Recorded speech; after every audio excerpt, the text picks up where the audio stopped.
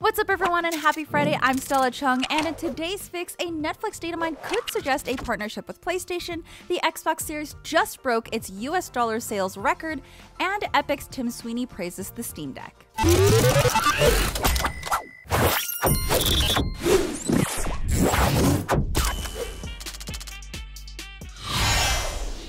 Netflix hasn't been shy in the past about wanting to jump into the video game space and recently announced that it would be doing just that.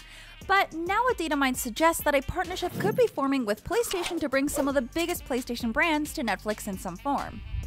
As reported by VGC, dataminer Steve Moser appears to have uncovered a PlayStation brand imagery and content in the Netflix app code.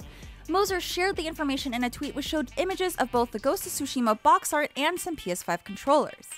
It's not completely clear what this means for Netflix, but we could possibly see Ghost of Tsushima content coming to the streaming service in some form.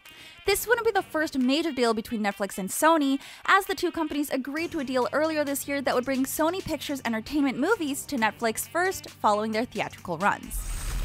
Netflix has been wanting to jump more into gaming for a while now, like earlier this year when it was reported that the company was looking to hire an expert in gaming content to lead a new division. It recently appointed ex-EA and Facebook gaming executive Mike Verdu to jumpstart that effort. And of course, Netflix has experimented with interactive stories before, like Black Mirror Bandersnatch, which was sort of a choose-your-own-adventure production. However, Netflix has yet to release any full video game content, and it's not confirmed what Verdu will do at the company since Netflix hasn't said anything more about his role. So I guess we'll just have to wait and see. The Xbox Series has officially taken the top spot as the best-selling platform in dollar sales for the month, and has even set a new dollar sales record in the US for the Xbox platform. As shared by the MPD Group's Matt Piscatella, Xbox's June 2021 is the best month for the Xbox platform since June 2011.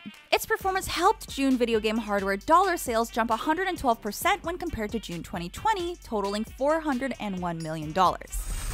Despite the PS5 not securing the top spot in hardware unit or dollar sales in June, it remains the fastest-selling unit console hardware platform in US history through its 8 months on the market.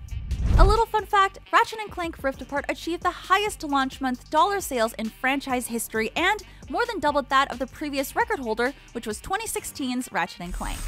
But overall, June 2021 saw consumer spending across video game hardware, content, and accessories grow 5%, reaching $4.9 billion. Speaking of gaming hardware, the Steam Deck was recently announced, and Valve's rival Epic Games had some positive comments about the platform. Epic Games CEO Tim Sweeney was incredibly supportive of the new console, calling it an amazing move.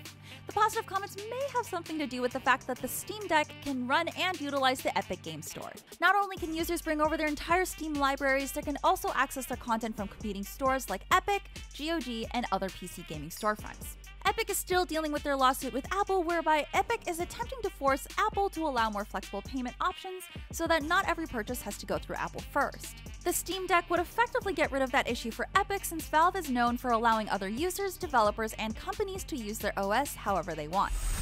The Steam Deck will be available this holiday season with reservations starting soon, so keep an eye out if you want to try and pre-order this one for yourself. What would you like to see Netflix do with PlayStation? Will you be ordering the Steam Deck? Let us know. I'm Stella Chung. Now that you're all caught up on the news, check out our exclusive hands-on preview of the Steam Deck, where we go over the details of the new console and show off all its details. You can also download the IGN app on all of your mobile devices, subscribe to the Daily Fix on Snapchat, and for all things everything else, IGN.com.